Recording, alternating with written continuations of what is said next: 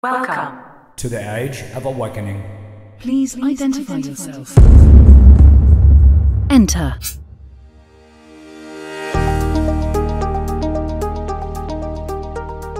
So let's start off with our weekly success snack. And the title for this is, why should you fake it till you make it? Well, here's the reality.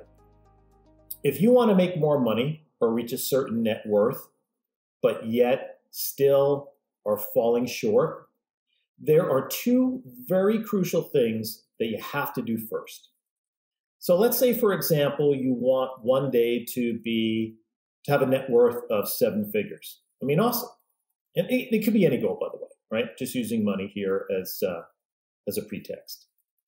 But before you get there, guys, first, you got to step into the identity of a 7-figure earner. Think about what millionaires think about. So ask yourself this question: how does a millionaire think, act, and speak? How do they carry themselves?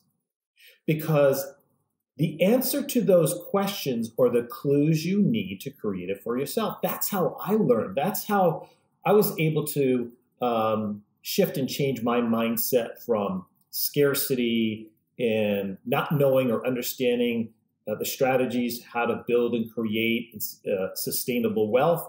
I learned from people who are already doing it, who are already successful. So again, ask yourself, what is their overall identity? Look, you can't be a 7-figure earner walking around with slumped shoulders, bad posture, low energy, negative thoughts, and spending your nights and weekends watching reality TV. It's just not going to happen. You got to step into that identity of a 7-figure earner first before you can create it. Now, secondly, you got to live the lifestyle of a 7-figure earner. Now, let me be clear here. I'm not saying that you need to go out and purchase a bunch of expensive things and put yourself into debt. In fact, that's exactly what you should not do. But guys, what you also need to understand is 7-figure earners don't penny pinch. In fact, they invest very heavily in themselves, their knowledge, their education, and their ability to perform at a high level. And they would never sacrifice their quality of life to save a few dollars. Now, some people might call this faking it until you make it, but to me, it's more about alignment. Alignment with your goals and the person that you want to be.